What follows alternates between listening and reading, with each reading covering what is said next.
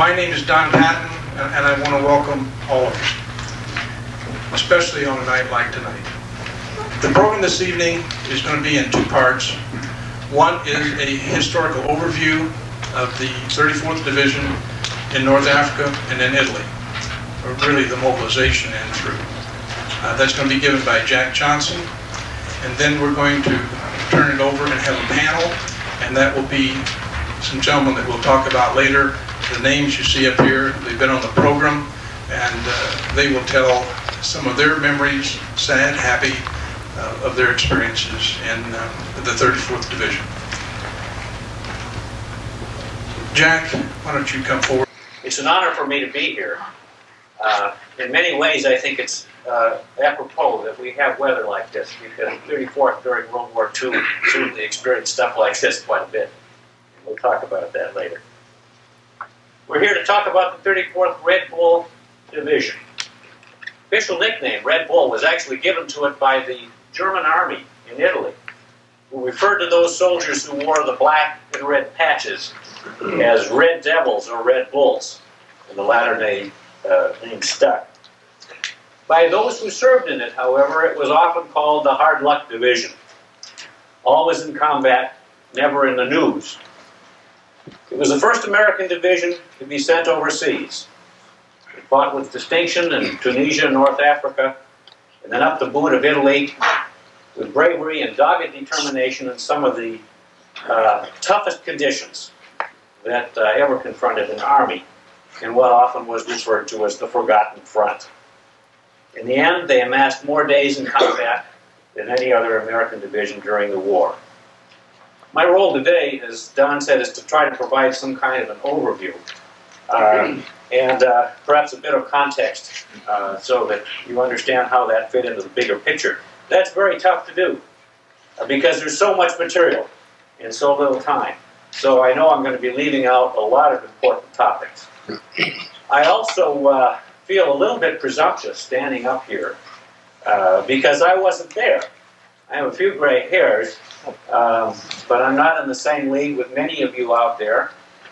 My only first-hand experience with World War II is a memory of my dad coming home from the war. I remember his uniform and sitting on his lap and asking him about the ribbon bars that were on his service coat. I suppose I was about 2.5 years old or so at the time. So for those of you who were there, if I say something that doesn't quite ring true with your experience, I hope you'll be forgiving. 34th Division was created during World War I. It was a National Guard division with troops coming from Minnesota, Iowa, the Dakotas, and Nebraska. They trained at Camp Cody, New Mexico, which was a desert-like area not far from the Mexican border, and that provided the basis for the design of their patch, which was a bovine skull superimposed over the shape of a Mexican water jug. After World War I, the division was reorganized with National Guardsmen from Minnesota, Iowa, and the Dakotas. It was called into federal service for 1 year of what they called precautionary training, federalized on February 10, 1941, and sent to Camp Claiborne, Louisiana. When war finally broke out, December 1941, all enlistments were immediately extended for the duration of the war. The division was hastily moved to Fort Dix, New Jersey, and it was reorganized in January of 1942 from its old square configuration of 4 infantry regiments to the newer, modern, triangularized configuration of 3 infantry regiments, the 133rd, the 135th, and the 168th, supported by 4 artillery battalions, the 125th, the 151st, the 175th. Those 3 used the 105s, and then the 185th that fired the 155 howitzers. The 31st was the first American division to be deployed overseas. Within 5 weeks of Pearl Harbor, the first elements of the division secretly shipped out for Belfast, Northern Ireland. The first Red Bull off the boat was Private Milborn Hinkey from Hutchinson, Minnesota. He was the first Yank to land in Europe, January 26, 1942. This is a picture that appeared in the Belfast newspaper of the 34th, probably on the dock area someplace, as they were getting off the boat. By the end of May, the entire division was training in Northern Ireland and Scotland. And during this time, the elite 1st Ranger Battalion was formed under the command of one of the division's officers, Captain William Darby, who had been brought in to serve as the general's aide. Division commander at that time was Russell Hart. And he was told to organize a commando-style battalion. And 80% of that unit's first volunteers came from the 34th Division. It later on became famous as Darby's Rangers. The picture I'm showing you up here is service battery of the 125th Field Artillery that was taken in Northern Ireland when they were there in training. It was initially hoped that a Western Front could be established in 1942 by means of a cross-channel invasion of France, but it was soon evident that the Allies were simply not prepared to do that. The British were pushing hard for American support in the Mediterranean, and so in July 1942 it was decided that a second front should be a southern front with an attack on Axis forces in North Africa. The North African campaign had a number of important objectives. The two most immediately important ones were to divert German resources away from the Soviet front, relieving some of the pressure on the Red Army, which was in crisis there in the summer of 1942, and to draw the German army away from the threat that it was making to the vital oil supplies of the Middle East. Other objectives were to reconstitute the French army as an ally by gaining French-controlled Morocco, Tunisia, and Algeria, to open the Mediterranean Sea to Allied shipping, and of course to provide a stepping stone for further operations in the Mediterranean. The invasion itself was named Operation Torch. It called for simultaneous landings to be made near the Atlantic port Casablanca in Morocco and in the Algerian ports of Oran and Algiers. Casablanca here, Oran, and Algiers. Small contingents of British troops were then to seize ports in eastern Algeria, while a ground column headed for Tunisia in a race to get there before the Germans could move in. The 34th Division commander, which at that time then was Charles Ryder, was in charge of the Eastern Task Force. That was the one that was to land at Algiers. Now, as it turned out, in late October, just as preparations for the invasion were in their final stages, the British 8th Army under Montgomery soundly defeated Rommel's forces in El Alamein in Egypt. Now, Rommel retreated westward. It doesn't show here so much on this particular map, which is looking down on the Mediterranean from an angle that we're not usually used to looking at. He retreated westward through Libya and towards Tunisia. If Operation Torch and the subsequent sweep into Tunisia was fast enough, then Rommel's German and Italian army could be defeated with convergent attacks. That was the idea. 2 weeks later, on November 8, 1942, Operation Torch was launched. And here is where the combat history of the 34th Division begins. Elements of the division landed at Algiers. Once again, that was the point right here. In the pre-dawn hours of November 8th, now secret efforts to persuade the Vichy French to not oppose those landings had fallen short of success, and there was sporadic fighting on all three landing sites. At Algiers, the most serious resistance was encountered by the 3rd Battalion, 135th Infantry, which was assigned to secure the dock area. The French fought back, and the battalion sustained 48 casualties, 15 killed, 33 wounded, before they were surrounded and forced to surrender to the French. An armistice was arranged with the French 2 days later, and on November 11th, Allied forces began to push eastward into Tunisia. It was at this time that the 34th also chalked up another first. The first American artillery fire to be leveled against German forces in World War II came from B Battery, 175th Field Artillery, at Menjez El Bab, Tunisia, using a British 25-pounder. And that was November 17, 1942. By early January, the campaign was bogged down by massive logistical problems and unexpectedly stiff opposition from German reinforcements that had been rushed in by way of Sicily.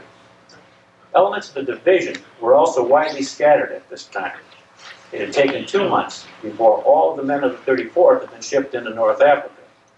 And various division units were scattered everywhere, attached piecemeal to other commands. This is just a quick picture of what Christmas 1942 would have looked like to many of the men of the 34th.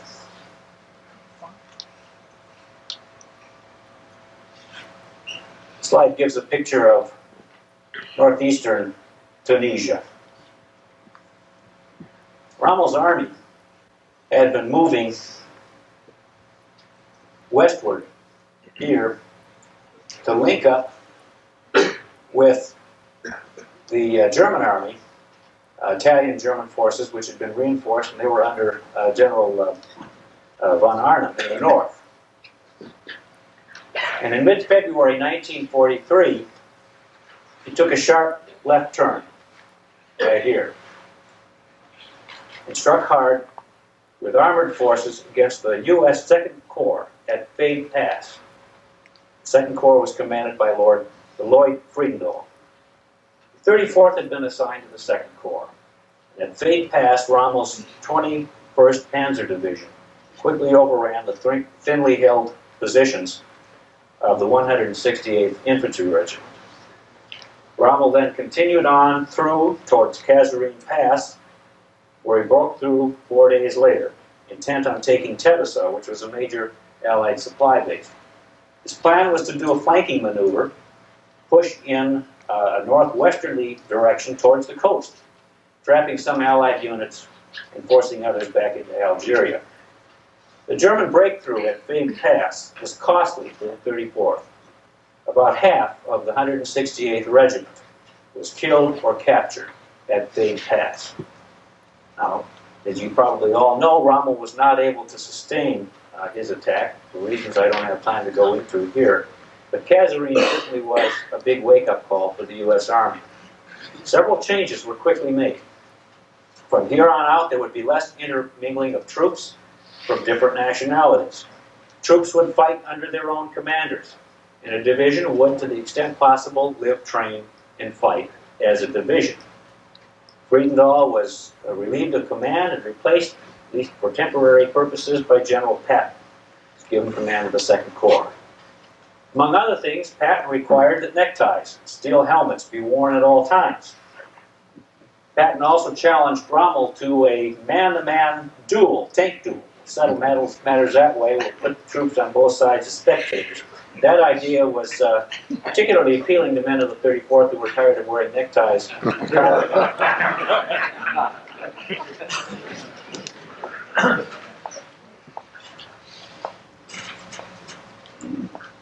This shows the area around Fade Pass. Get an idea there of what the terrain looked like. After Kasserine, the Allies were able to again seize the initiative. By mid-April, the Axis, consisting of 5 Italian divisions and 9 German divisions, had moved into a strongly held defensive perimeter in northeast Tunisia. Roughly right here. One side was the seacoast, and the other was about a 140-mile-long range of hills and mountains that formed a natural barrier. Our objective was to break through this barrier, to take the ports of Bizerte, Tunis, process forced the surrender of enemy troops. Allied air forces had at this point essentially blocked all enemy transport into or out of Tunisia, so there was no chance for escape and no opportunity for resupply. Command of the Second Corps at this point had been passed on to Omar Bradley, and so Patton could prepare for the invasion of Sicily. The Second Corps was given the northern sector, and its assignment was to move on Bizerte. This was the area here. Here's Bizerte. Along a 40-mile front. It was a rugged battle area with a jumbled mass of hills and mountains. Beyond the hills lay the strategic crossroads city of Mature, and then Bizerte. There were two natural corridors through these hills and mountains. One was a mousetrap, as Bradley put it, and he refused to be drawn into it. The other was dominated by a peak that was given the name Hill 609. Now, all of these hills, peaks, were named according to their height. So it was 609 meters high, which is about 2,000 feet, and it was the highest point in that part of the region. That hill and the other hills immediately surrounding it had to be swept clear of the enemy. It was the key to Mature, Bizerte, and ultimate victory. The critical task of taking it was given to the 34th Division. The surrounding hills all bristled with strong enemy artillery, mortar, and machine gun positions. But one by one they were taken. After a day of pounding by the artillery, a direct assault on Hill 609 was begun early on April 29th. And the 3rd Battalion, 135th Infantry, moved to the base of the hill and captured a small village. From there, the 34th, with tank support from one company of the 1st Armored Division, began an all-out assault under intense fire. This shows it from the hill, or from the sky. You can see the city of Mature up there. After 2 days, the hill was finally taken. And with Hill 609 in American hands, the enemy defense line quickly collapsed. Mature fell, and then Bizerte and Tunis. And on May 15, 1943, the enemy surrendered, and the battle for North Africa was over. The campaign had taken 6 months. 34th casualties in that campaign was 4,049, of which half were missing in action. Next came Italy. Sicily was the stepping stone. Now, the 34th did not take part in the Sicilian campaign, which was relatively short. The Allies pushed enemy forces out of Sicily in July and August, and the success of that prompted the Italian government to drop out of the war. The invasion of Italy began with the British 8th Army under Montgomery, followed a week later on September 9th by the U.S. 5th Army under Mark Clark at Salerno, about 25 miles south of Naples. You can see that there.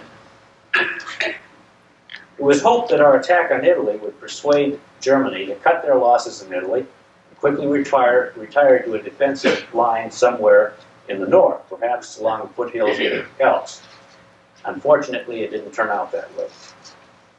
The 34th was designated as a reserve force for the invasion, but its 151st Field Artillery Battalion was temporarily detached to help the 36th Division establish a beachhead at Salerno. The Germans had launched a bewildering night counterattack on the beachhead just as the 151st was landing. The artillery men turned it back.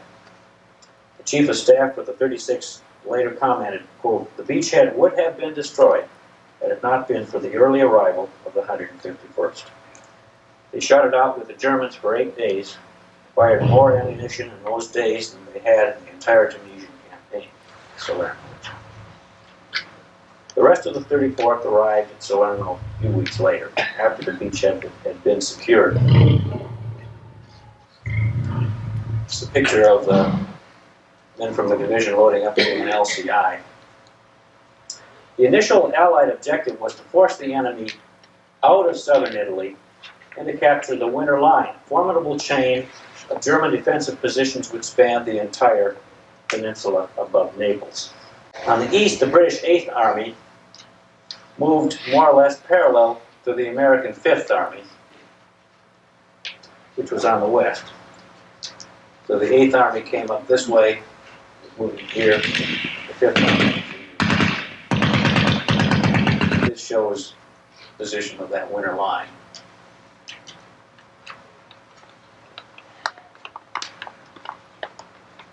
The Winter Line actually consisted of 3 different lines, each a progressively tougher barrier than the one before it. First was the Barbara Line, which is down in here, and then the Bernard Line, which is sometimes referred to as the Reinhardt Line, following down here. And finally, the Gustav Line, which was a system of sophisticated interlocking defenses that the Germans were determined not to yield. And it was anchored by a superb natural fortress called Monte Cassino.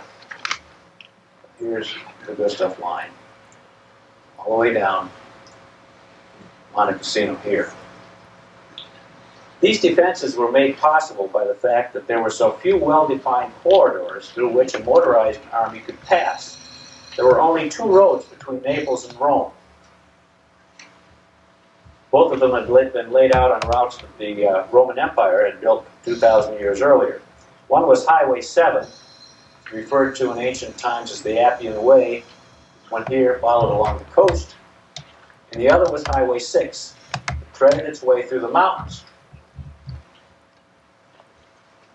Now, the virtue of Highway 6 to the Allies was that once it passed Cassino, it led into the Liri River Valley, here, which was thought of as the gateway to Rome, much easier way to enter in. And that's the route that was decided upon.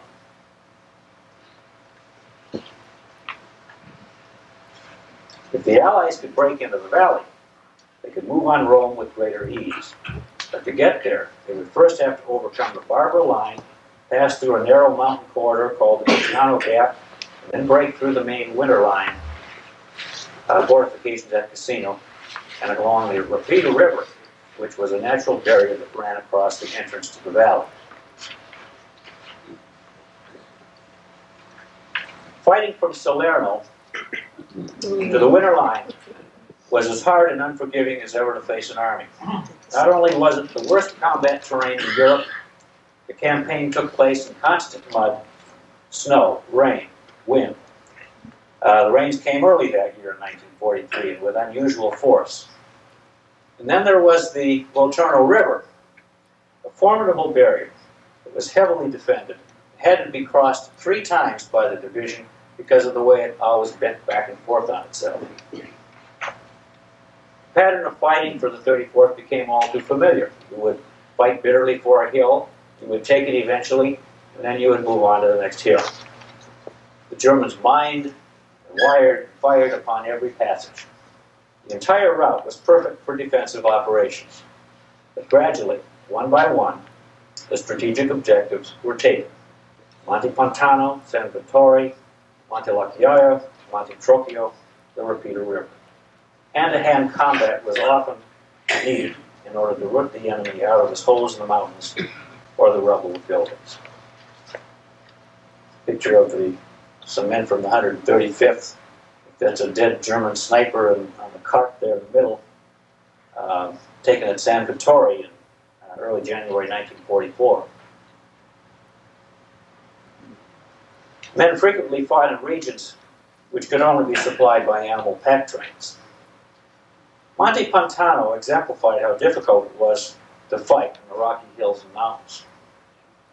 Pantano, 3,000 feet high, was fissured by gullies peppered with enemy dugouts, concealed mortar and artillery positions, minefields. Enemy weapons were often placed on reverse slopes and in ravines to bring fire on any approaching force. The Red Bull attack on Monte Pantano was led off by the 168th Infantry on November 29th, and by the time it was relieved by the 135th Infantry, after 6 days of fighting, the 168th had lost all of its battalion commanders, together with 33 other officers, 386 men killed or wounded. It had expended 6,800 rounds of 81mm mortar ammunition, 3,000 hand grenades, 7,500 artillery rounds, and 400,000 rounds of rifle and machine gun ammunition. And only one knob of Monte Pantano was in our possession. Now, this picture here is actually not Monte Pantano. I didn't have one. This picture shows the mountain area near Cassino, and I think that's a German soldier that's looking out at it, but it gives you some idea of what the terrain was like. Within 6 weeks of the Salerno landings, our troops were tired, wet, cold, morale was flagging, enemy resistance was consistently tougher than expected, and there was no immediate hope for improvement. To restore maneuver to the battlefield, Allied leaders decided upon an end run to carry out an amphibious landing behind enemy lines at Anzio, 35 miles southeast of Rome. Here's Cassino here. The plan called for the Fifth Army to land its Sixth Corps, consisting of 400,000 troops, at Anzio and rapidly drive inland toward Rome. A strategy that was designed to also cut enemy supply and communication lines north of the Gustav line. It could also force the enemy to turn some of its resources away from the Gustav line in order to contain the thrust at Anzio. But like so many things in the Italian campaign, it didn't go as planned. The Sixth Corps landed at Anzio on January 22nd unopposed, but the Corps commander decided to dig in at the beachhead before launching his attack inland. And that was all it took for the German army to move 70,000 troops quickly into the Anzio area. And the situation quickly became a nightmare. The beachhead and ships near the shore were under incessant attack and shelling from artillery and dive bombers. We managed to beat off a series of powerful German counterattacks, but their excellent defensive positions in the foothills surrounding Anzio effectively halted our breakout. In the meantime, German defense of the Gustav line was as determined as ever. Anzio had not drawn enemy resources away from his defense of the line as we expected. Ironically, it now became imperative for the rest of the Fifth Army to break through the Gustav line defenses so that it could draw the enemy away from the beleaguered Anzio beachhead. The rest of the Fifth Army, which at this point was the British 10th Corps, a French Expeditionary Force, and the 2nd Corps, which included the 34th Division, was to attack toward the Rapido and Garigliano rivers, down in this area here.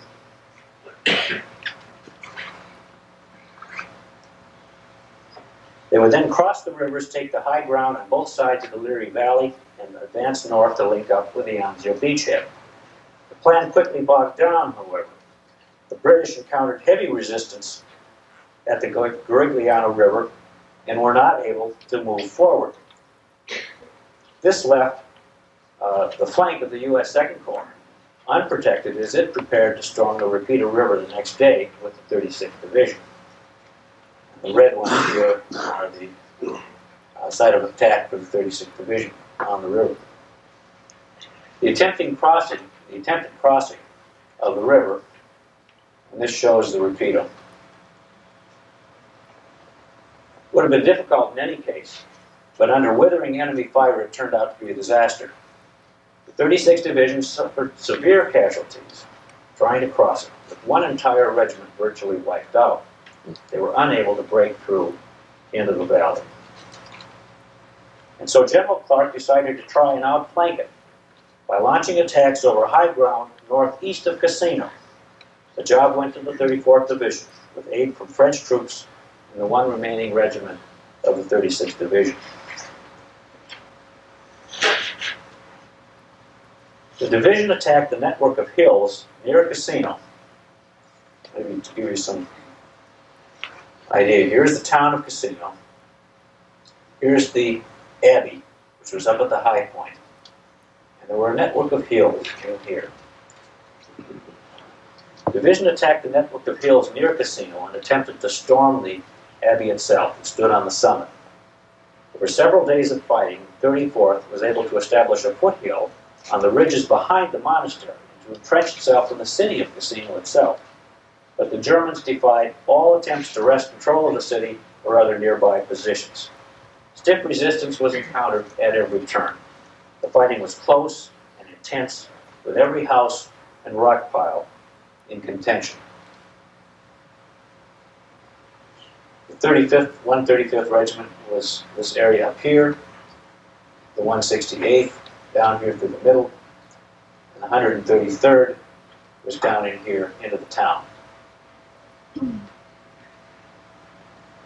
the town itself, artillery barrages had created piles of rubble that gave protection and hiding places for German troops who refused to withdraw or surrender. In a classic description of the fighting, Red Bull veterans still recall an official communique by one of their lieutenants who said, talking about the activity of the day, quote, "Today, we captured 2 living rooms and a bedroom." Finally, after 4 weeks of constant fire, repeated attacks and counterattacks, and seemingly endless days and nights on the barren hills exposed to cold rain, wind, and snow, the depleted ranks of the 34th were exhausted. The battle came to an end for the 135th and 168th Regiments on the night of February 14 and 15, when they were relieved by the 4th Indian Division. The 133rd Regiment was not able to be relieved until February 22nd, after the bombing of the Abbey. When the 34th was finally pulled out, many of our men had stuck it out for so long and suffered so much that they had to be lifted bodily from their foxholes and carried down the steep descents to the positions in the rear. Some historians contend that the assault on Cassino was ill-advised, that the eventual gains did not justify costs or the destruction of the Abbey, which was bombed into oblivion the day after the 135th and the 168th left the line. But that doesn't diminish Cassino as the battle of battles for the 34th Division. It symbolized a level of sacrifice, determination, and courage, which is second to none in the war. Eventually, it took 5 divisions, the total destruction of the Abbey, the town, and the surrounding countryside, and 3.5 months of continuous battle to drive the Germans out of Cassino. This shows what the destruction looked like, how well you could see it at the end here. There's the remains of the monastery up there. This was something called Castle Hill, and what's left of the town down here.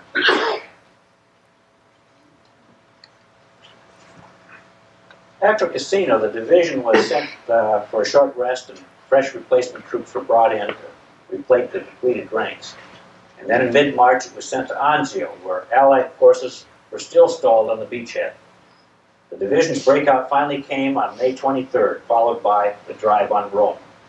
Men of the 135th Regiment, who were among the first to enter the city, they were attached with the 1st Armored Division, and they went in on June 4th, 1944. They mopped up snipers around the Colosseum that evening.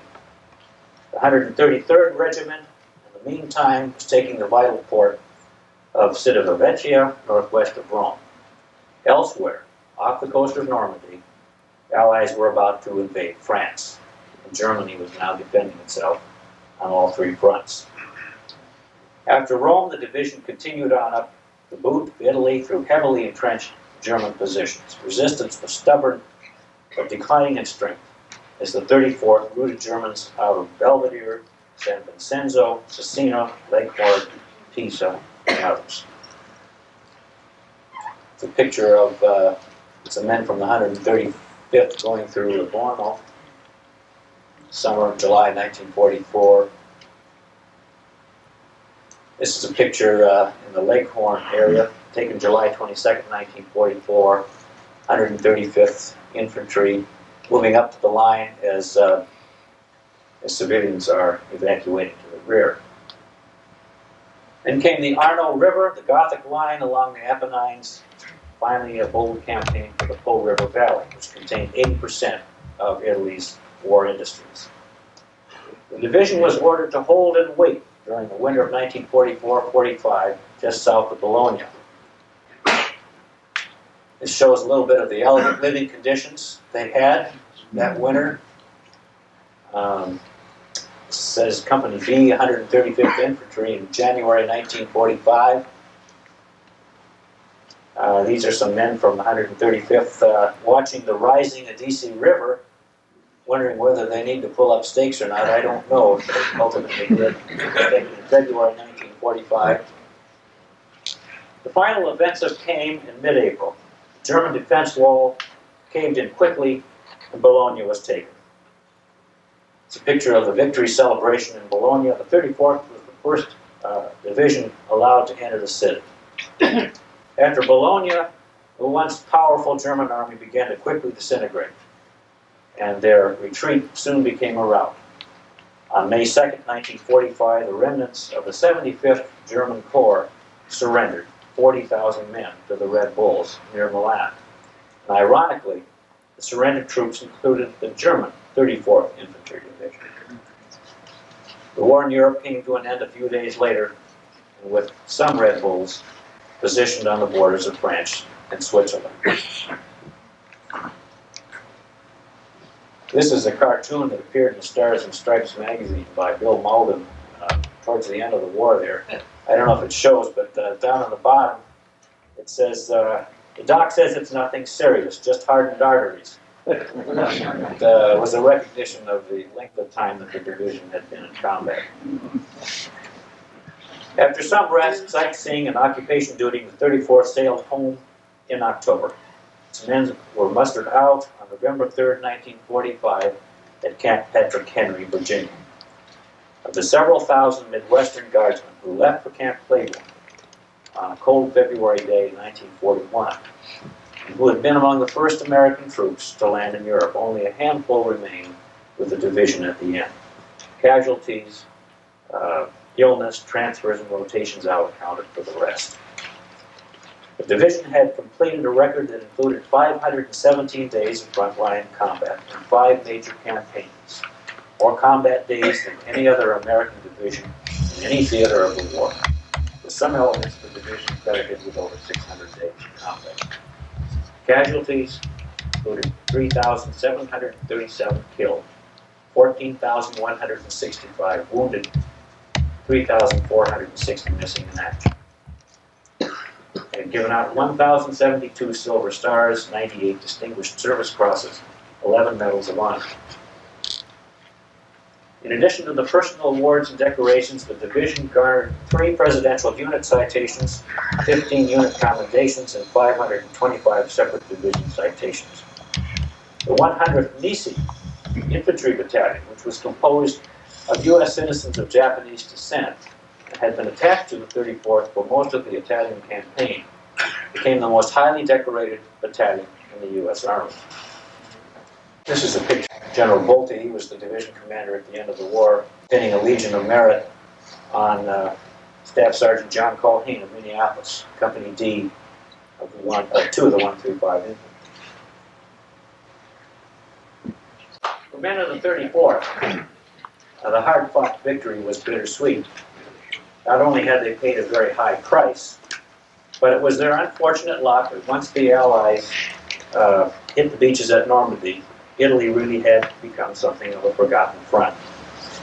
The merits of the Italian campaign can always be debated, but I don't think anyone can fail to appreciate the dog faces of the 34th. It may have been a hard-luck division, but their tenacity, bravery, and skill in the face of great hardships and dangers are something that all of us can be deeply proud of. Thanks very much.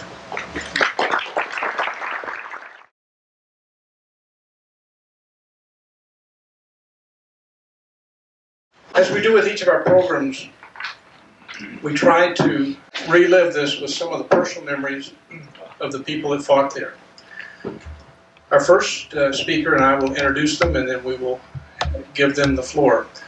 Major General Don Grant, who started as a first lieutenant in the 151st Artillery and ended up as the battalion commander of the 185th Artillery. Ray Schultz was the second on your right. Ray was in Company F, 134th Infantry out of Waseca, and became such a veteran that they recycled him into Company A of the 135th, but the 135th wouldn't let him go.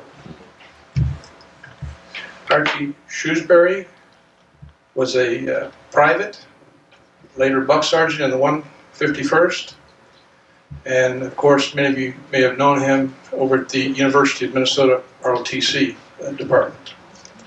Norb McCready was in Company F of the 134th and was a scout in the 2nd Battalion.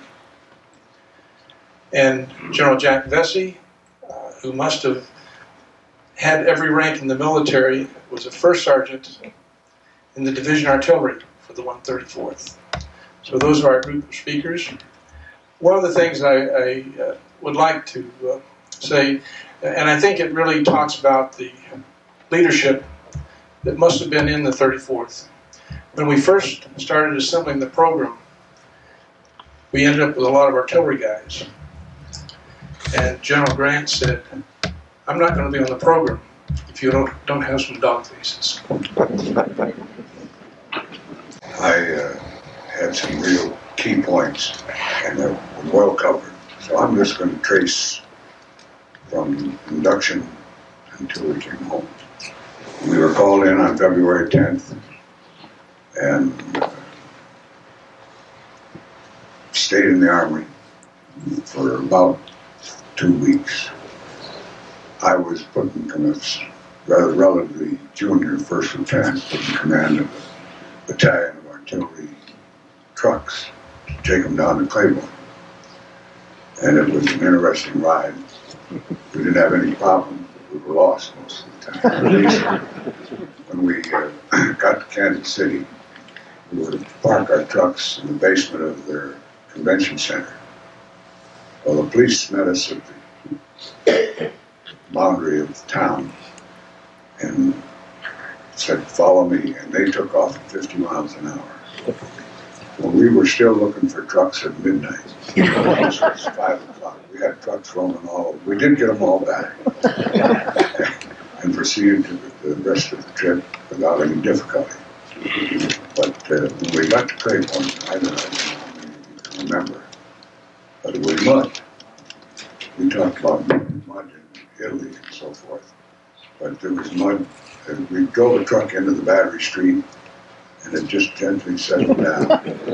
So I was riding on the truck body, had to apron back out.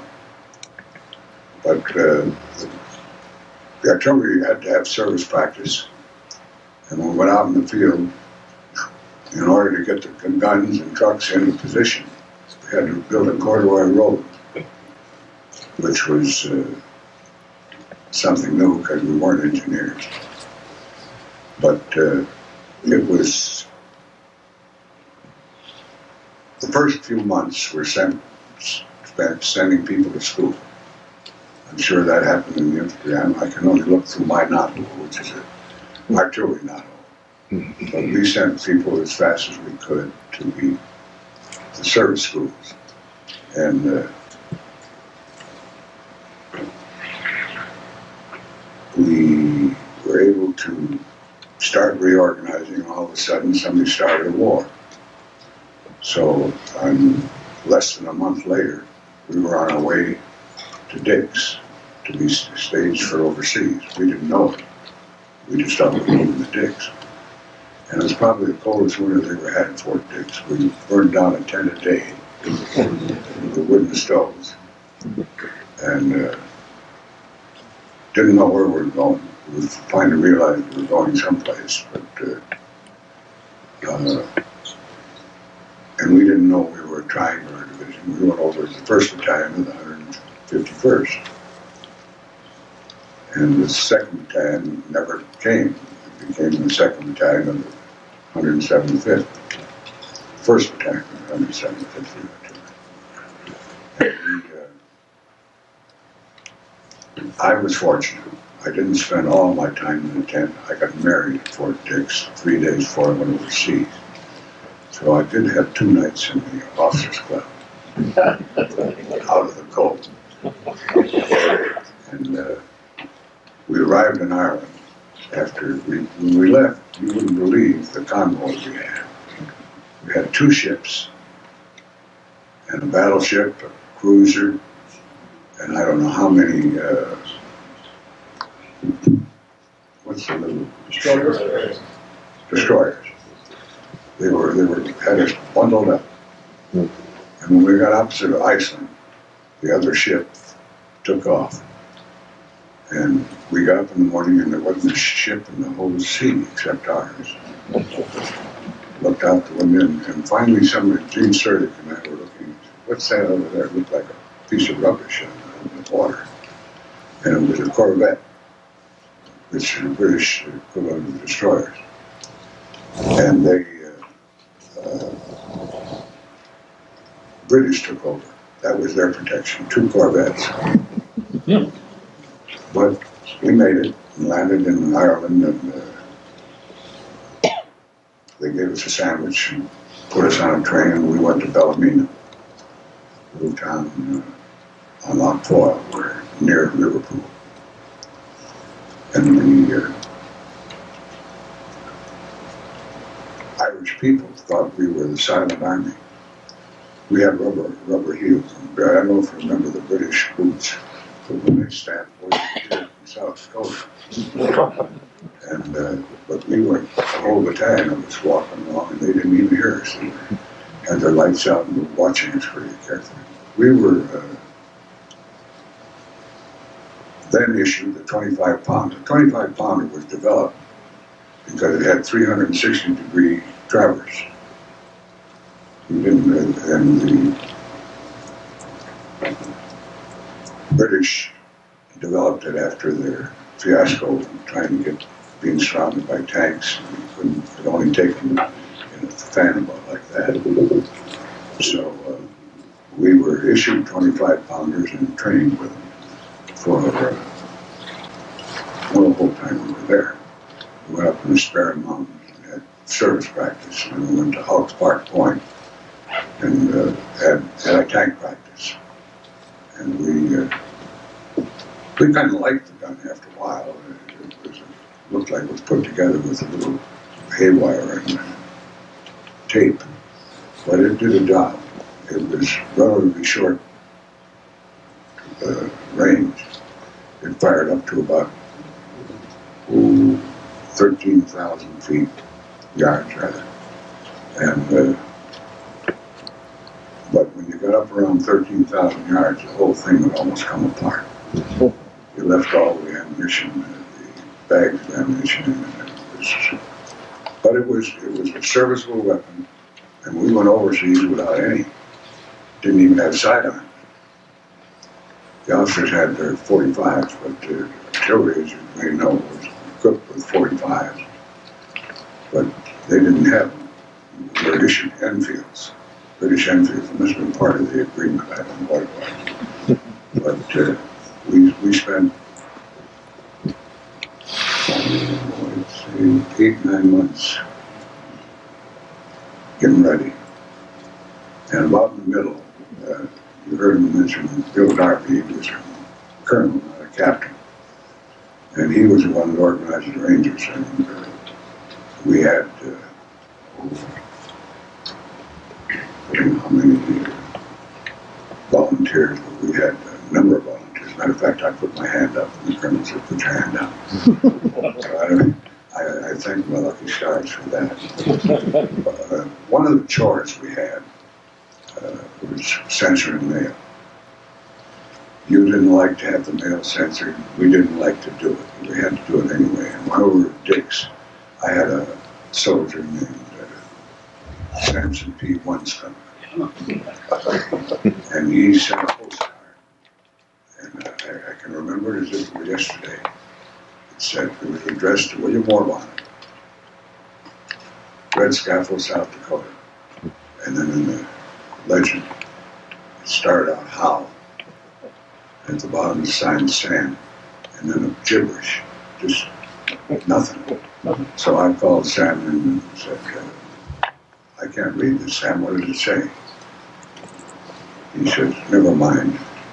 Tore it up in little pieces and laid it on the counter. What he had done, he'd spent about 3.5 hours with his English to Sioux dictionary. And it was phonetic only. They never had a written language.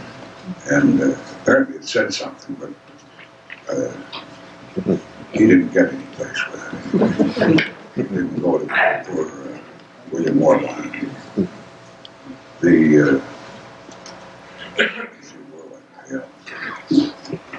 Well, in December they started staging us to go. We went to Liverpool and staged to go to Africa on Her Majesty's ship, His Majesty's ship, the Empress of Australia, which was a ship that Kaiser had built to take him around the world after he conquered. But they never took anybody anyplace after we went to Africa in it because we were rammed.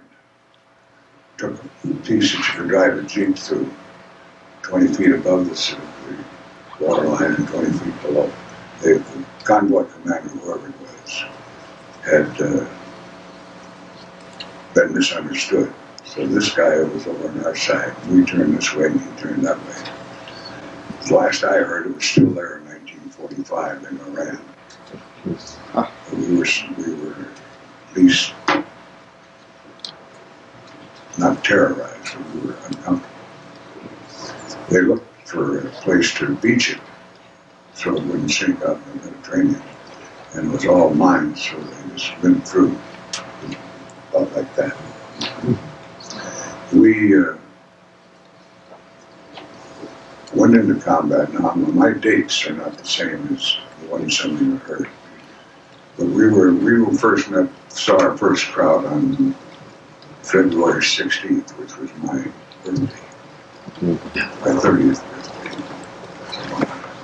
And we fired at them all day and retreated all night. We fired all day for 3 days.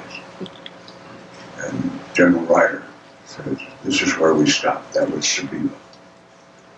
And we were there for 30 days, I think, about that, without a bath. Outside the helmet bath. And on British rations. Has anybody ever had British rations?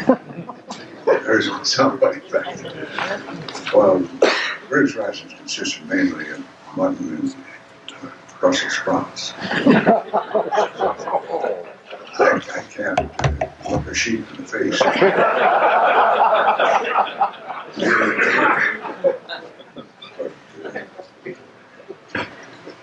When we stopped there, we stayed there for 30 days.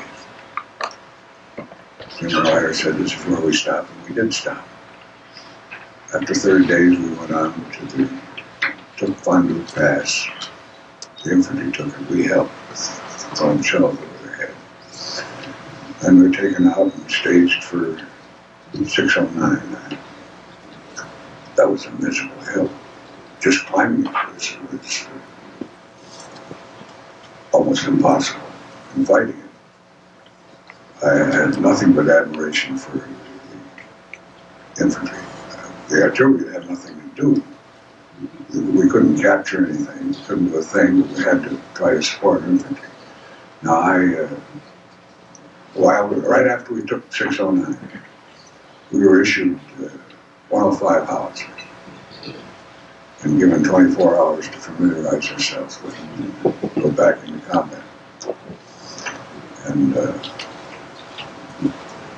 within 2-3 days, we went through WWII Pass, and the war was over, as far as in Italy. But I had an interesting job. I was provost marshal of Tunis for a short time. I wouldn't want to do it again. My biggest trouble was soldiers throwing hand grenades in the Bay of Tunis and getting fish. And I had to appear before the bay or the day, I don't know. I get confused with B-E-Y and D-E-Y. Both of them are officials in the government. But he made it known in certain terms that it stopped. Oh, after a while, we went back to Iran, staged for landing at Salerno. Well, the 151st, as was mentioned, saved the beachhead. And when we arrived, we landed at Salerno, and I got my most serious wound. I was eating cornflakes and sugar and milk, and he rolled in on it. And he kicked me 3 times before I could spit them out.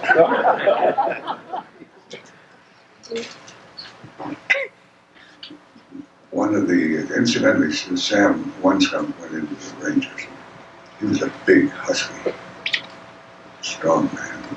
And they put him driving a Jeep instead of taking a combat soldier. But then I went through Italy most of it. We crossed the Volturno 3 times. Actually, I crossed it 4. After the 3rd crossing, we went up and we relieved the French, and we had to cross the river there, but it was peaceful. We had to fight our way through the others. And speaking of the 168th Infantry's results on Mount Pantano, they lost 4 battalion commanders in 2 hours. So there were captains commanding battalions when it fell.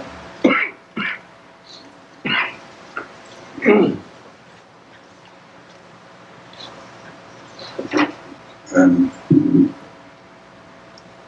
we were in Anzio, as we indicated, and stood there. Just, I don't know. We were in a basement of a combine, commune, Italian commune, and we averaged about 300 rounds a day landing right in there. But we were in the basement pretty safe, and in order to go to and from the mess, we followed the wall, and we only had one casualty in that in 2.5 months. And then I was talked about ink. My kids were athletes, and when they got the name of the paper, they got ink. Well, with the ink the 34th got was practically non-existent when we went through Rome, because D-Day was cooking. We went on towards Civitavecchia. Civitavecchia was the first good-sized town on the coast on the way up to Livorno, I guess is the proper word. And we saw what was shooting at us. They had a 170 gun, which would fire 30,000 yards, 40,000. It was railroad mounted. And it was awesome. Just to see the damn thing. It was in rail yards. It was ours then. But I was then in the 185th. And the 185th had Schneiders. Schneiders, a 155 howitzer from World War I. And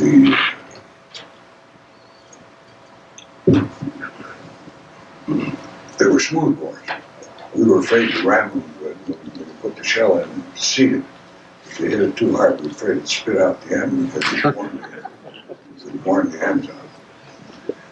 And then we were in position, once we were back in the line, where we had lots of ammunition for Schneiders, and we had M1s. There was no firing table for it, so we had to produce our own firing table. We put 2 observers, fired. Where it hit the water was the new firing information we needed to fire the gun. Well, I was saved the problems of it. I designed it, and then I went home for 30 days of recuperation rehabilitation. Good time. When I got back, they were north of Florence, and stayed that winter and the spring. We burst into Florence, but I disagreed with my previous. We were held outside of Bologna, and some other outfit, I think it was British, were first in. And so we went up the Fall River Valley rather rapidly, and you can't imagine some of the poor equipment that those guys, those Germans, did with such skill. They even had horse-drawn artillery. And I had joined the horse artillery in 1928, and we didn't have any horses after 31. But it was an interesting ride, and I'm like an old soldier friend of mine says, World War I, World War II would pass by my house and I was sitting on the porch. I wouldn't turn my head to look at it, but I wouldn't take $1 million from my experience. Thank you very much.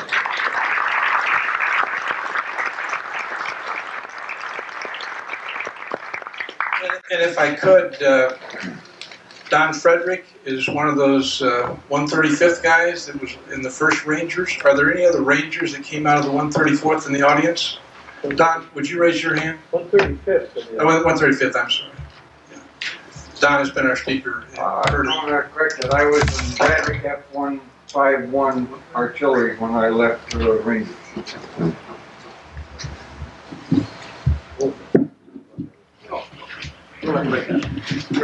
It's a pretty tough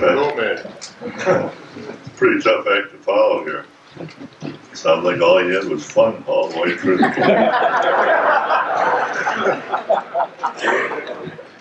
But I'll try to give you a little picture of one man's travel through the system of going to war.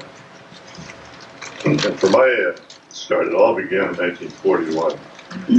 Company F, 135th Infantry Minnesota National Guard, located in Otan, was in the process of soliciting recruits for 1-year enlistments. And I, like a lot of 18-year-olds with a prospect of a job, without a prospect of a job, saw this as an opportunity to see some of the world. There were 13 of us from Waseca that signed on and were sworn in on February the 10th.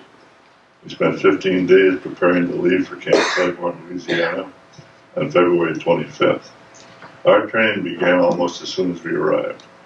I had the good fortune of being able to use a typewriter, so I became the assistant company clerk and avoided most of the company training. I wanted to tell you where I was the company clerk instead of an infantryman out there. So in early August, we took part in the Louisiana maneuvers, which lasted until the end of September. And about that time, we began to think about the short time we had left in our enlistments.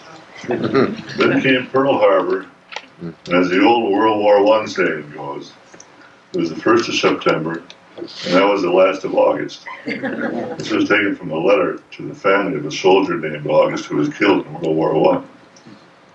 And that was the end of our 1-year enlistment. It lasted 3.5 years. Our first move after Pearl Harbor was to the Naval Air Base in New Orleans for guard duty. We returned to Claiborne fairly soon, and on January 8, 1942, we shipped out to Fort Dix, New Jersey, to prepare for embarkation. On April 30th, 1942, we boarded the passenger liner Aquitania and arrived in Northern Ireland on May the 11th, 1942. The 1st Army Division to land overseas. Some of this is going to be sort of overspin on Jack, also the general here. But anyway, I'm going to go through it just as I put it down. Shortly after arrival in Ireland, I was elevated, or Shanghai, take your pick, from my position as assistant company clerk to assistant squad leader in the 3rd Platoon. Gotcha. PFC to corporal. I thought I had the world by the tail about that time. All of our time in Ireland was pretty intense combat training. The F Company was housed for a time on the 2nd floor of the courthouse in Omaha. A couple of years ago, Connie and I were fortunate enough to locate 2 residents of Omaha who remembered the day that the F Company arrived in their town. The regiment's first mission fell on the shoulders of our 3rd Battalion. This was covered by Jack. They were placed on detached service in October 42, trained for combat landing in Algiers. The landing took place on November 8th and ended almost the same day with major casualties, 15 killed and 33 wounded. Our 1st and 2nd Battalion went to Liverpool, England, and embarked for North Africa. Christmas, this is something about the general here. Our Christmas dinner was highlighted by a main course of a pork chop 1/3 of an inch thick, floating in a tin pan of greasy water. That was a Navy mess hall. We arrived in Algeria near Oran on the 1st of January 1943. And by January the 11th, the regiment was all together in the vicinity of Clemson. We resumed training, moved on to Maktar, Tunisia, and the rest of February was relatively uneventful until February 26, 26 and 27. Our 3rd platoon was assigned to support a reconnaissance mission at a place called Kef El Amar. This turned out to be a major incident, our first taste of the real thing. There were 16 Purple Hearts, 4 killed in action, and 2 captured. 4 of us missed the truck sent to pick us up. We wandered for 2 days in the desert before finding our company. The next incident occurred at Fondue from March 27th to the 30th, with 51 Purple Hearts, 2 killed in action, no advance. The second Fondue on April 8th, we tried it again. This time we succeeded on April 8th and got through on April 8th and got out of there with 31 Purple Hearts and 4 killed in action. This is pretty much a single company's picture here, rather than a battalion or anything like that. So it's kind of interesting how this all plays out. The next incident was Hill 609, with both those gentlemen talked about. Our company had 32 Purple Hearts and 2 killed in action in that situation. And this was the end of the African campaign. Just prior to leaving Africa for the trip to Italy, I happened to be in the first sergeant's tent. There was a memo on his desk transferring 6 of F Company's finest, or heroes, 3 to the 1st Battalion and 3 to the 3rd. My name was first on the list, and I landed in A Company. We left for Italy on September 15th, landed at the Gulf of Salerno. While in A Company of the 1st Battalion, we were engaged in battles at Salerno. 8 Purple Hearts, 1 killed. Mount Oliveto, 3 Purple Hearts. Mount Trocchio, 17 Purple Hearts and 3 in action. San Angelo, 20 Purple Hearts, 1 killed in action. Monte Cassino, 21 Purple Hearts, 3 killed in action. Anzio, 63 Purple Hearts and 2 killed in action. And Rosignano, 33 Purple Hearts and 3 killed in action. These are a sample of the battalion's activity for our particular company, so it gives you some kind of an idea what was going on. I was wounded at Monte Cassino. In February, Earth returned to duty with A Company at Anzio. On May the 23rd, the breakout from Anzio began and was completed on 26th of May. On May 27th, the 100th Battalion joined this regiment. This is a battalion of Nisis from Hawaii. On May the 31st, the regiment continued to attack, and on June 5th, entered Rome. The regiment continued north, although the pace was slow because of the mountainous terrain and periodic clashes with the enemy. I returned to the States in October on points, furloughed January 1st, 1945, and was assigned to a German WWII camp for Africa Corps veterans. And I was assigned as an NCO for one of the POW companies. In the compound, in charge of the daily reports on their assignments and other activities, most of which took place in the Cleveland area war plants. This group was made up of some of Hitler's finest and were subject to strict discipline. The first sergeant of my unit was a long-time veteran and was a very interesting soldier. Remember the 13 enlistees from Waseca I started out with?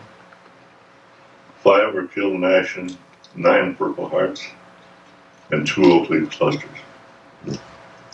I closed this out with the 2 companies that took up most of my time. Company F, Purple Hearts, 560, killed in action, 112.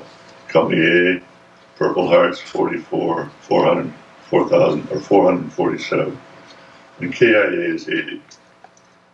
And this is one company. We're turning out with the 5,000 Purple Hearts, 2,000 killed in action. So this is kind of a picture of what happened in one company. Thank you. I'd like to reminisce with you folks a little bit about what it feels like to come out of civilian life and into the military when you're so damn dumb that you don't know that you are not supposed to salute a corporal.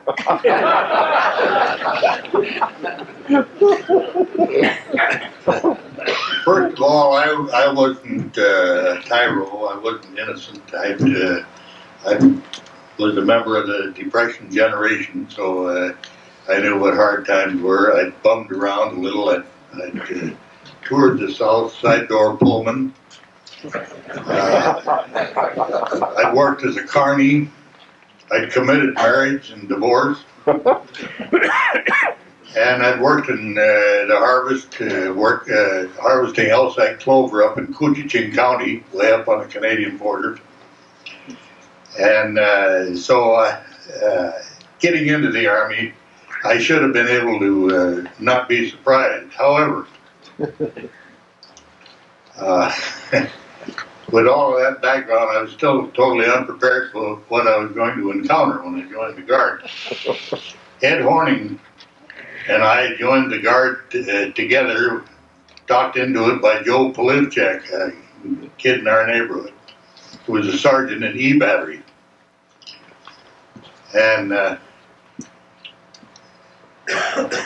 Ed was able to get in right away. This was in the fall of 1940 when they'd been alerted that they were going to be federalized. One of the older guys dropped out and Ed got in. But I had to wait about 6 weeks before there was an opening where I could get in. When I finally made it, I said to Joe, as we were riding home on the Grantham Monroe streetcar, "Well, Joe, I finally made it. Now I can go south with you guys." He said, "Cut out that Joe shit, Shrewsbury. My name is Sergeant Polivchak, and don't you forget it."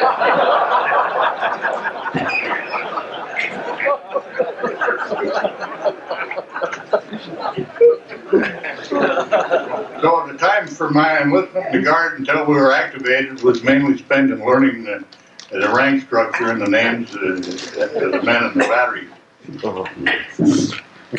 I learned some of the terminology, fall in, fall out, head ease, all attempted by some guy that was trying to sound basso profundo when he was talking.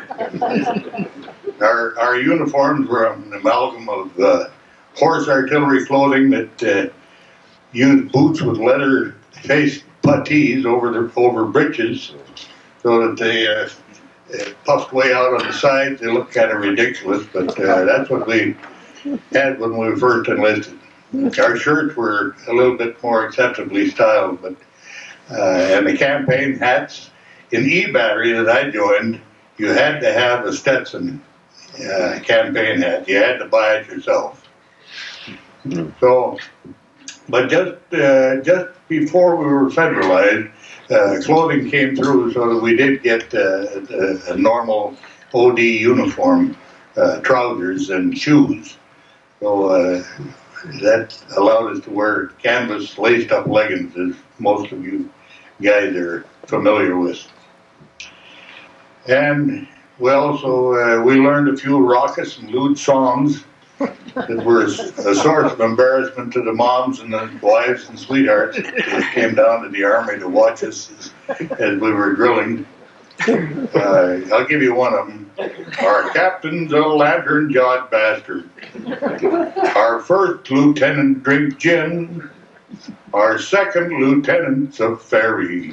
My God, what an outfit we're in. Gin, sin.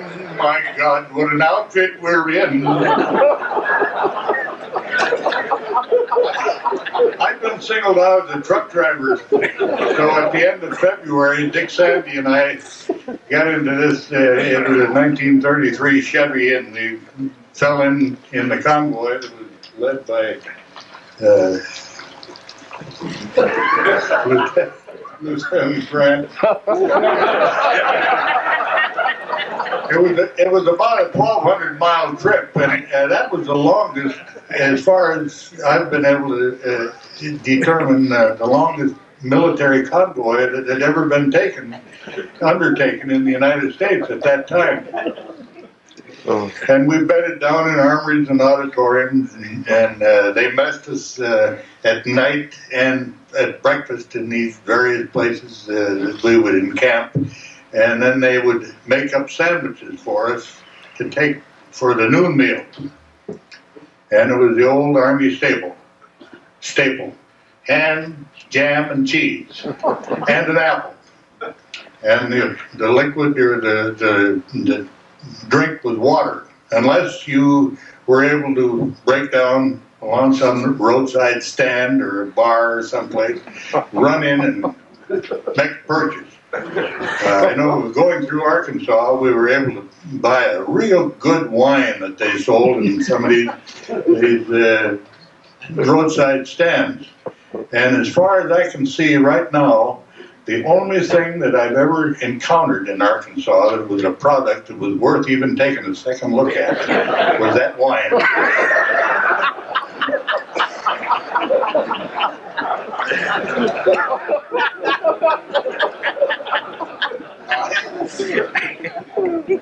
The arrival of the convoy at Claiborne was less than auspicious. True, the band was there to greet us as the trucks rolled into camp. However, they were up to their knees in the shittiest looking mud we'd ever seen. The winter months were as celebrated in Louisiana with rain as Minnesota is with snow. So you get the picture. The armed forces in early 1941 were ill prepared for the impending global conflict, but the servicemen were more amenable to training than any that has been encountered since then. And I'll tell you why. First, we emerged from the longest depression that the nation had ever suffered. So the men knew what hardships were.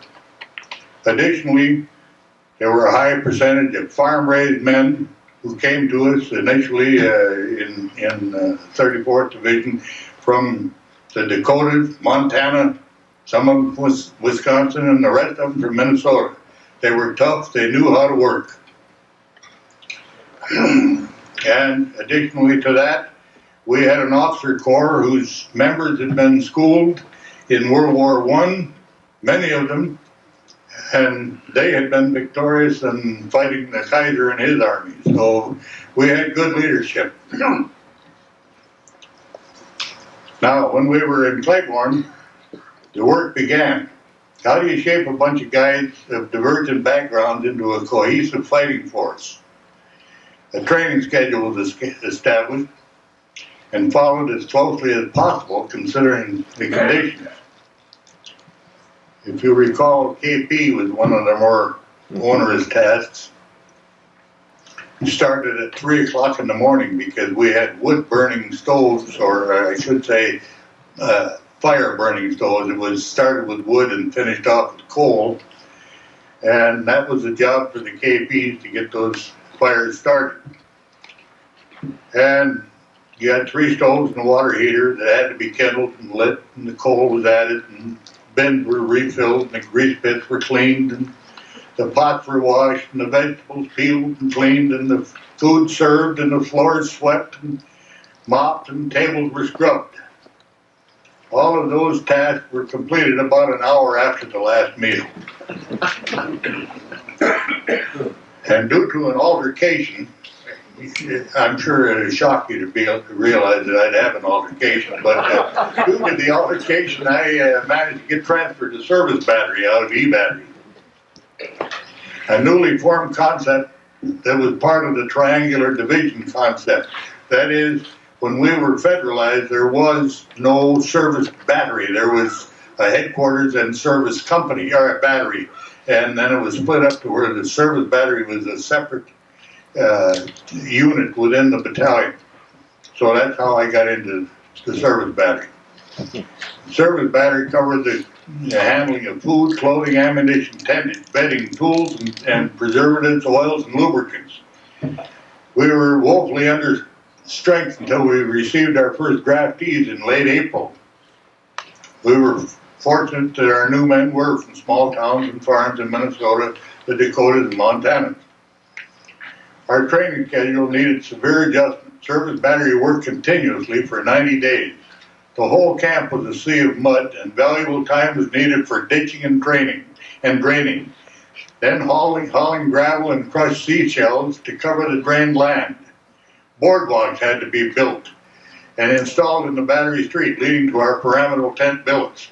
All of this was in addition to KP, guard duty, latrine orderly, battalion runner, and the need to follow the training schedule, a portion of which was commander's time. It was spent giving information on current news and events because there was very few radios in the outfit and very little time for anyone to listen to it. There were daily sessions of close order drill and the teaching of customs and courtesies of the service. All communication classes covered both the use of radios and telephones, the WWII telephone and the 536 radios.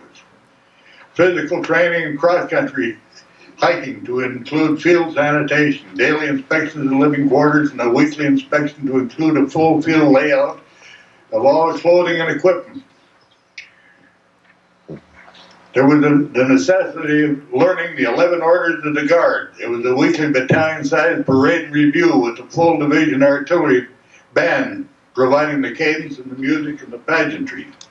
By most civilian standards, this was a Herculean effort, but to our farm boy draftees, it was considered trivial duty. They were allowed to lay in bed until 0500. The daily schedule ended with the retreat formation a little after 1700 hours. Their only distress was the knowledge that they were sorely needed at home. The decision finally came to allow some respite in the daily grind, and we were trucked up to Shreveport. Each man had to show money necessary to cover a 3-day pass that included hotel fare. Our first outing to camp had this expected effect. The majority of us got soused, became raucous and rowdy, got in fights, got laid, took our first prophylaxis, or prophylaxes as the case may be, and got as feculent and sick as possible. We were editorially invited to stay away. Our return to camp got us back on track, trying to create a fighting force with drill and lots of memory work depending on individual assignments. From morning PT on to cannoneers, hop for the gun crews, to the proper radio terminology for the communication section, and the unending form numbers and manuals for clerks and supply people. To close all of this down, I'd like to point out some of the things we encountered. It was a rare Cajun farmhouse that didn't have a loaf of quartermaster bread as a doorstop, because the quartermaster corps was trying to develop a bread that had a hard enough crust to where it could be handled properly and still be palatable. They had a lot of miserable failures, and they were thrown away.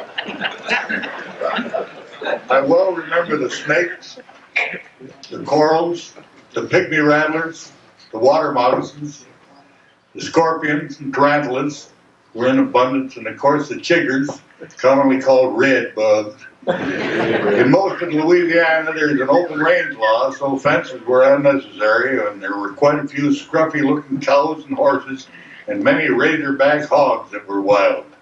Lots of possums and armadillos, lots of swamps and bayous.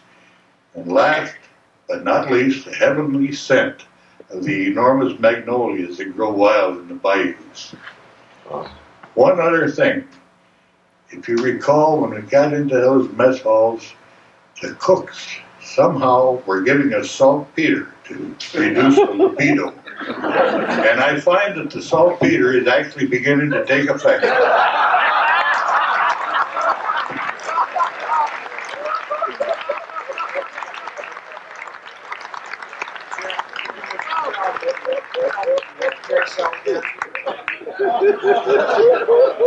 If I can add this, this is a picture that Archie shared with us.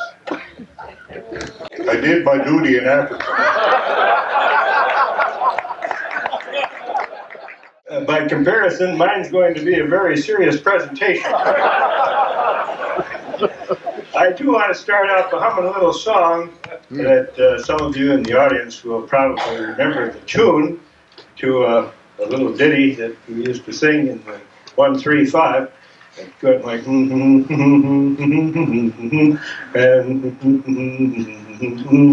well, I was going to sing the words to it, and Shrewsbury seemed to get by without censoring. They wanted to see mine in advance because he looks much more reserved than I do, and so they were sure that he wouldn't use any vulgarity. They censored mine and re-edited it, and only the words have been changed to protect the innocent. My apologies to the purists in the audience who will notice the difference. It went like this. Hidy-didy, sakes all Friday, who the heck are we? Rip-ram, gol darn, we're the infantry. We're Colonel Nelson's troopers, we're riders of the night. We don't claim to be the nicest chaps. There's things we'd rather do than fight. Now, if you think that song would have survived from November 11th, 1918 until 1941 when we went into service with those words, you're full of it up to your ears. You know, our next speaker, Jack Vesey, who I'm certainly proud to call an acquaintance and more so a friend, both of us joined the 34th Division in 1938. We didn't know each other at the time, but we were both approximately 15 years old. People have asked us, what did you do? Lie about your age? Absolutely not. We both exaggerated it a little bit. Jack and I both joined as privates, of course, and I got out in 1945 as a PFC. Jack got out as a 4-star general. I guess I don't have to tell you who had the answers to the test. When we joined, it was less than 20 years after the November 11th, 1918 armistice that we, most of us at our age in this group, remember as the real Veterans Day, November 11th. In our organization, our regimental commander, Harold S. Nelson, our company commander, Hugh Soper, our mess sergeant, Max Montai, and our supply sergeant, Pep Rashavi, had all served in the Mexican border incident prior to World War I, chasing Pancho Villa. And in fact, I came from a town where they pronounced it Villa for so long that I didn't know that it was the same guy. It was some of these veterans from the American Expeditionary Forces of World War I that taught us some of the classic songs of the First World War. Not all those songs made it to Carnegie Hall, like this edited version of Mademoiselle from Armentières. The 1st Division went over the top, parlez-vous. The 2nd Division went over the top, parlez-vous. The 3rd Division stayed behind, now get this, to entertain the ladies while sipping wine. Inky-dinky, parlez-vous. Daggone you, Shrewsbury, how'd you get that stuff through that you were using? When I joined in 38, we were still wearing wrap leggings in the infantry, and we were using the Springfield 03 rifle. And the BAR was the big gun. We didn't even have mortars at that time. And we got over, I'll kind of jump over to when we got down into Africa.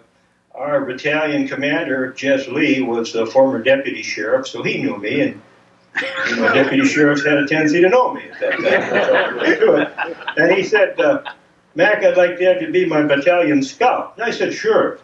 I don't know what the hell I was thinking of. You know, I never read the 21-100 to find out what it said about what a scout did for a living.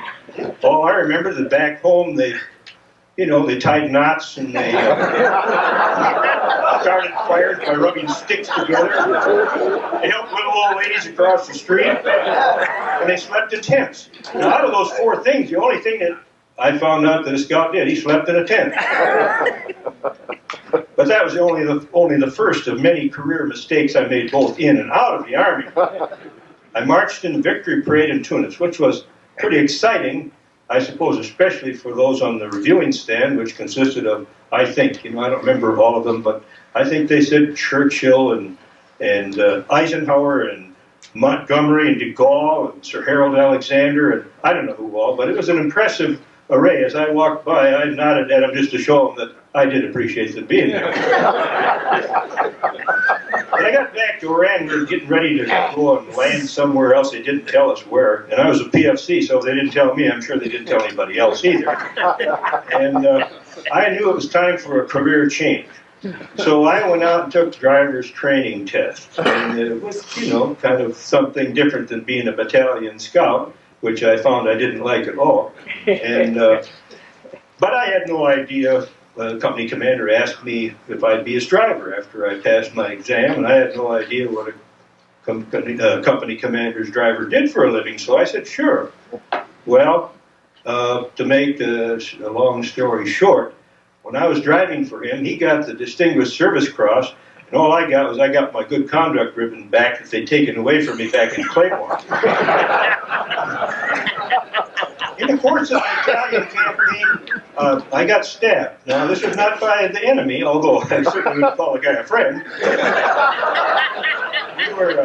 It was Thanksgiving Day, and so we were having a little card game, and there were two fellows right close to us, one of whom was embracing the other one's neck with his hands until the fellow was purple. And we kept saying, Gibson, knock it off, Gibson, knock it off. In the Army, in the infantry, you really didn't stop people from choking someone else. It was kind of you considered it meddling, you know, that you kind of let them do their own thing. But pretty soon this fellow went limp, and he's purple, so I got up and cracked him one in the mouth, and with that, he pulled a knife and stabbed me in the knee, and I got infection, and I ended up in a evac hospital, and I had a leg-long cast on.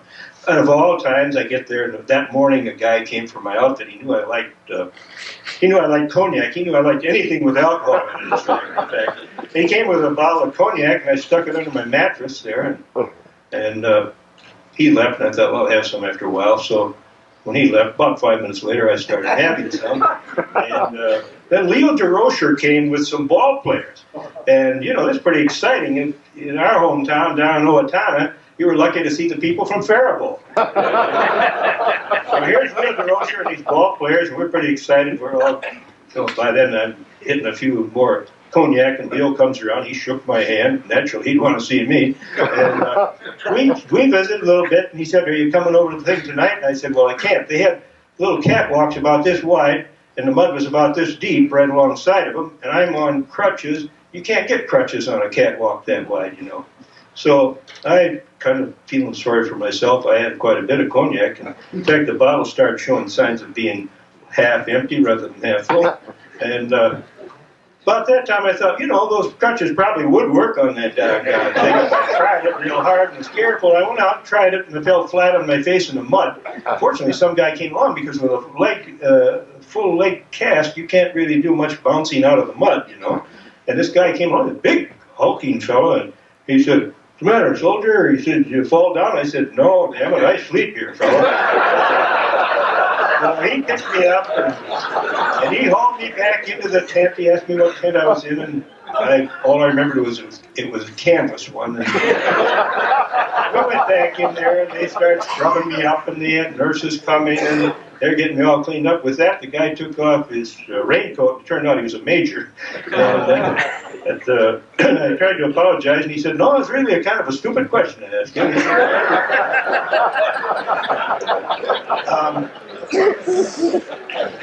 I was driving for this fellow that got the Distinguished Service Cross, and he's a past president of the 34th Division Association, Al Lance from Savannah, Missouri. Some of you have heard of him. And so he was quite a famous company commander. When they'd get into a spot where they wanted to go on a fast overnight raid, and they were going to have an attack at 2 o'clock in the morning, 4 o'clock in the morning, they'd call Lance into division headquarters rather than get the briefing at regimental or battalion level. And so I'd drive him in there.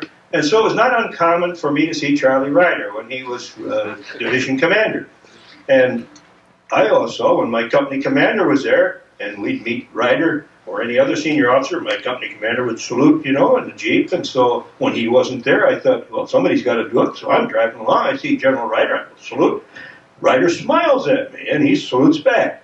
And he smiles, and he's looking at his driver, and he's looking at me, and I thought, gee, what a nice guy. He not only salutes back, but he smiles at me. He's just a real decent guy.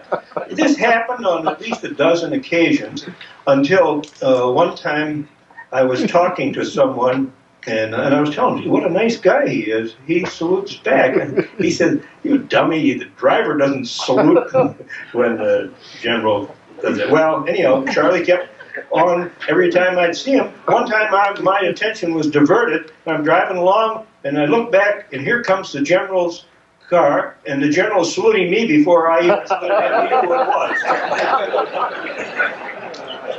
I was driving in Oran after we were getting ready to go to Italy, and I was driving in Oran. The company commander said, "Get out and get some practice driving that Jeep. I don't want to be riding with an amateur."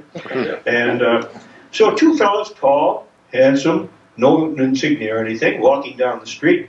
And I thought, well, they look like a couple of decent chaps. I stopped and said, "You guys want to ride?" They looked at each other and they smiled. They said, "Sure."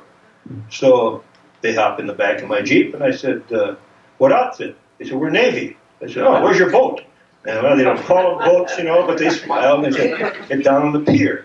And I said, "Is that where you're going?" "Yes, it is, as a matter of fact." "Oh," I said, "I'll give you a ride down there and show me how to get down there." So they pointed this way and that way. And we got down on the pier and we're driving down. We get down to their boat, and all of a sudden, whistles are blowing, and there's people standing and present arms and saluting and yelling out attention and everything. And I thought, God, I've never had this much attention in my life. For a little Jeep driver, I'm getting all this kind of attention. It was really impressive to me until I found out there was the guys in the back end that were doing it, and they said, "Now come on, we want you to come up on the ship." And I said, "No, I can't." My company commander said, "Do not leave your Jeep. You stick with it because they steal them around here." I said, "Don't worry about it. We'll put a couple of guards on duty," which they did. A couple of guys with rifles stood there ready to fight anybody that was going to try and steal my Jeep. And I got up on the boat, and they took me down a little corridor, and here was a fellow in a window, like a bar, you know. And these two chaps came up to him and said, "Now give this fellow all the candy and cigarettes that he can hold." And they said, "Thanks for the ride." I said, "That's okay." And they walked on. And so they started giving me like cases and cases, cartons and cartons of cigarettes. And "What kind of candy bars do you like?" "Milky Way." "Here's 5 cartons of Milky Way." I said, No. I said, "A carton of candy and a couple of cartons of cigarettes, that's fine." He said, "Look, when the Admiral says give him all he can hold." That was the two guys that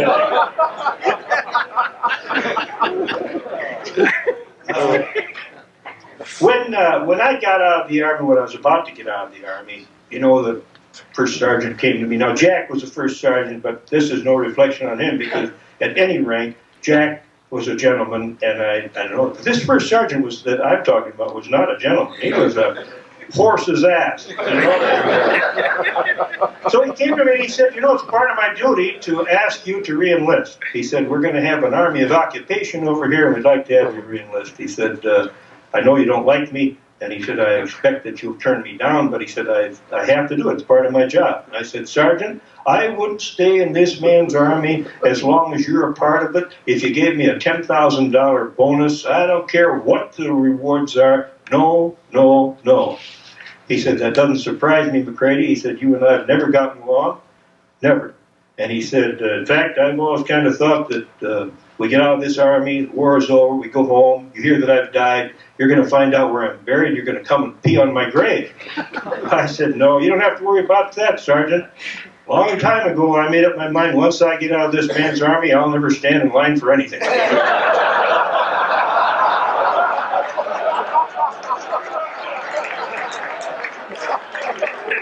Thank you all.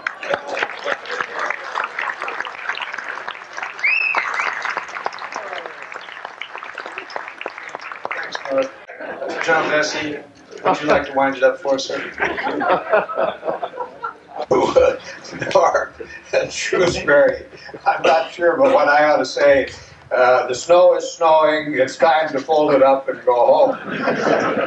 But I thought that because I had the same experiences as these people had, you don't want to hear another rehash of what happened to the 34th Division in World War II. And I thought I might end the evening by telling you a little bit about the perspective that the experience of World War II had for me and brought to the subsequent 40-some years of military service that I had and the opportunity to serve in fairly senior positions as either as Vice Chief of the Army or Chairman of the Joint Chiefs or Commander in Korea, things of that nature.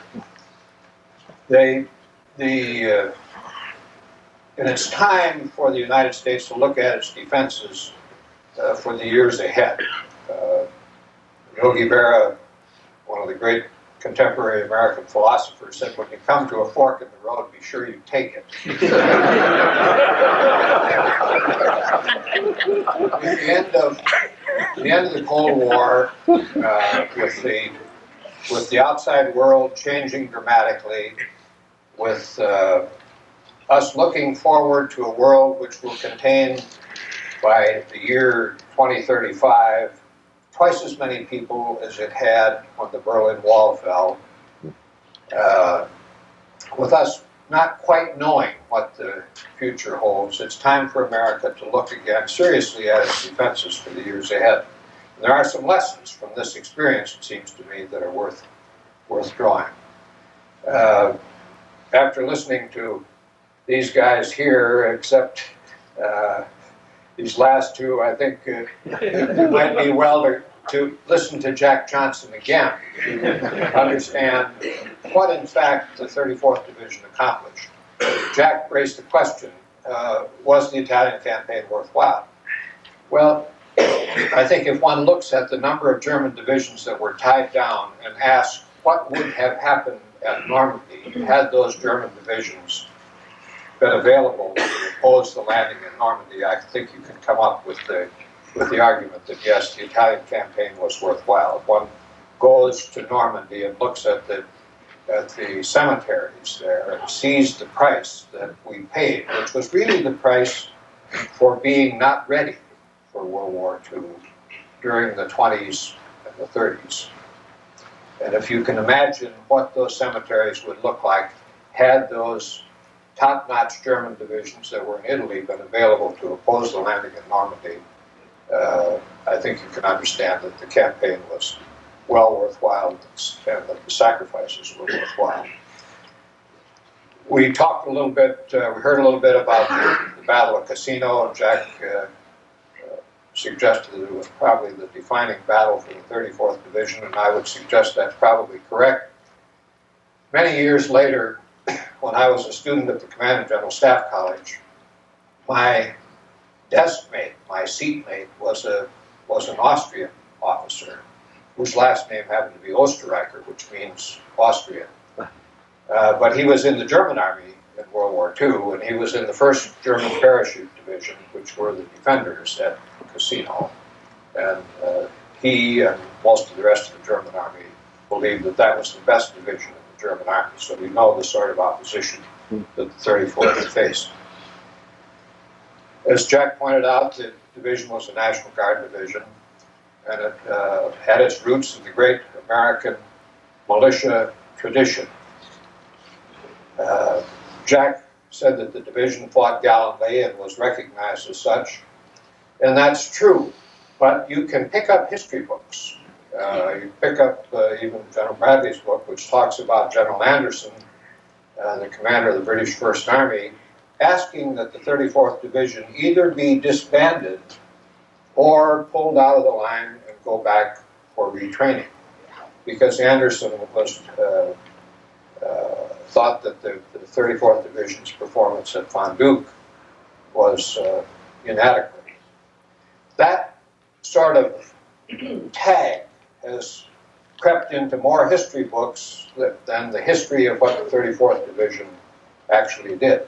In fact, a few months ago, the history of the chairman of the Joint Chiefs of Staff was being rewritten. And my little part was sent to me to review. And what I will just tell you that I'll read a few lines from the letter that I sent to the historian. And the first part concerning the division was, I said, another bit of great discomfort for me comes from the second paragraph in the words about the 34th Division. And I go on to say, I realize that General Bradley's book, among others, has the story about Anderson suggesting the withdrawal and retraining of the 34th. I said the story may well be correct. But like all the rest of the United States Army in North Africa, including the senior commanders, the 34th was not inhibited by lack of room for improvement. We didn't necessarily look particularly good but we certainly fought as well as any other division. And then I went on at some length about what the 34th Division had actually done. And in the end, I said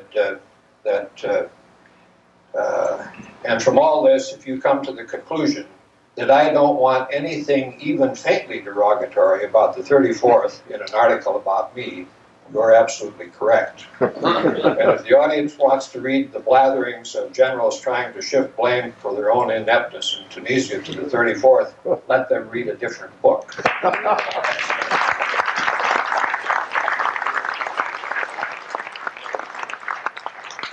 And I think that if one looks at what influence the 34th Division had on the Army through the intervening years, one can understand the actual contribution of the 34th Division.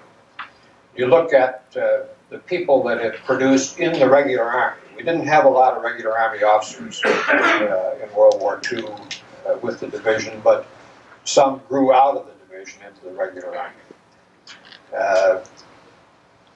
You had General Bolte, who was the second commander of the division during the war, who later was the Vice Chief of Staff of the Army, and probably one of the finest officers the Army ever had, who could have worn combat patches from many different divisions. He always wore the 34th Division patch.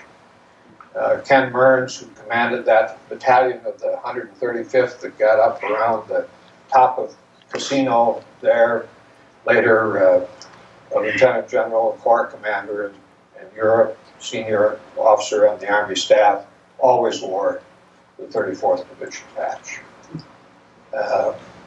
And the same was true with many others, including me. I served in combat with other regular Army divisions and commanded an outfit that got the Presidential Unit Citation, but I always wore the 34th Division patch with great pride. That came because of a certain uniqueness that the National Guard Division brought to the Army. General Anderson, the British general who suggested that the 34th ought to be retrained, said it was undisciplined. What I would say to you is that it may have been undisciplined in the sense that Anderson looked at his own British troops, and in the sense that he might have gotten from listening to the Norb talk about the division. But the thing that the 34th Division had that was particularly rich, it had no indiscipline. No indiscipline. When one looks at indiscipline, I mean soldiers, sailors, airmen, and Marines who do the wrong things, who get in trouble for and get court-martialed for going absent without leave or whatever it is. I don't remember a court-martial of a National Guard soldier that came from the Midwest who went into the 34th Division. There certainly were some, probably, but I know of none. It was a tremendous source of strength that the division brought to the Army. People-wise, we had people like Norman Hendrickson, Fritz Peterson, Don Grant, who were Gene Serdig, who were stalwarts, and many others that many of you could mention, who taught people who served later on how to be real leaders, how to be human and be leaders. My own personal experience and the experiences that we had, which were cited here, particularly by Jack, but also by the others, led me to understand, as I told the historian here, I said that for the next 42 years, those who served with me suffered from my eccentricities about realistic combat training, about protecting soldiers, about modern equipment, about physical fitness, and air-ground coordination. Those things led to events that took place in the Army that you saw on the battlefield in Desert Storm. One of the things that I left Italy and North Africa with was the determination that we would find ways to train the Army of the future, take all the bang bang you're dead out of military training and make it as realistically close to battle as we possibly could. And from that grew such things as the National Training Center, which is completely instrumented with lasers that simulate each of the weapons on the battlefield, so that when the soldiers go and fight on that battlefield at the National Training Center, as the guardsman here will tell you, everything that's happened is instrumented. You can't say, I did it right, but it didn't turn out right, because whatever you said has been recorded. Every shot you took was instrumented. Whether you hit or missed is instrumented, so that the soldier is trained to understand what happens on the battlefield. And certainly not everything goes right on the battlefield. But as the soldiers in Desert Storm would say afterward, it was almost as hard as the National Training Center. And that's what grew out of the experience of the 34th Division in North Africa in World War II, as well as the determination to provide our soldiers with equipment that worked and that gave them a technological edge on the battlefield. In North Africa, as was mentioned, we didn't have a weapon that would penetrate the front places with a turret of a German tank. If you wanted to make a hole in it, you had to get behind it. If we heard airplanes, we didn't look up because we knew they belonged to the Germans and not to us. So those experiences permitted the rest of the Army that came on later in the war to be better trained. But more importantly, it permitted the Army and the Navy and the Air Force and the Marine Corps that followed during the 50 years of the Cold War to be immensely better trained than we ever were. Now the question is, what will we do in the future? Our defense budgets are now down to about the percentage of the gross domestic product that they were in 1939. The armories of towns that had National Guard troops for 75 years have been closed. The question is, how will we in America ensure that the armed forces of the United States are tied to the people of the United States? And how will we ensure that we have enough of a force that is well trained enough to meet whatever tomorrow comes over the horizon? We don't know what it will be. Many politicians will say, well, there aren't any enemies out there today. No, perhaps there aren't. There aren't any identifiable ones. But surely coalitions of nations, mistakes by politicians create the opportunities for enemies to arise. And they're far less likely to arise if we're prepared for it. So I think it's important that we here thank the World War II seminar for recording this particular history. I'd like to pay tribute to my old friend, Dr. Harold Deutsch, for whom this seminar is named. And Elizabeth, his widow, is here in the hall with us tonight. And Don Patton for assembling this group.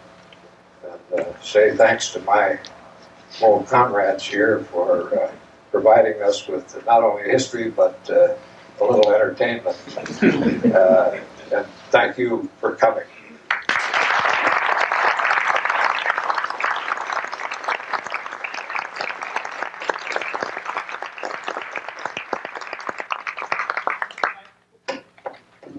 I know it's getting late. Are there any real quick questions? Just take a couple and then we'll just kind of break up here.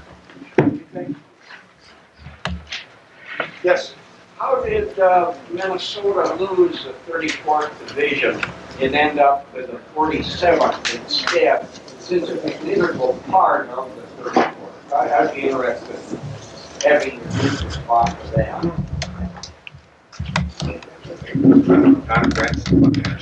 Yeah, the 34th Division was headquartered in Iowa before World War II. And we had to create a division to give us one. So the 47th Division became the Minnesota Division. The 34th Division is back, but I think it's going to have some expenses with it. Eventually, Iowa's going to want the headquarters back. And I think they're going to work at it. I hope they don't get it back. But if they do, we won't have a headquarters. We won't have a division. That's my concern. My concern is, will we have any? Yeah. Does that answer your question? Yes, thank you. Yes, sir, in the back. I've got a question I have, and I don't remember where I got it. In partial history, 135th, and it was an official one from Allied something or other. But it ended up on the 29th of September, 1944. Does anybody have any idea whether they've ever finished that up, other than the very condensed version that I got from somewhere else? Or would anybody have any idea where I might get it? Yeah, Jack can answer the question. I'm not sure which one that you're referring to. There was a partial one that I saw, which ultimately was filled out to the end. But I would point out, we've got a book for sale here tonight on the history of the 135th. I think it's about $15 or $16, called To the Last Man. And that certainly takes it from the Civil War right up through into the 1970s.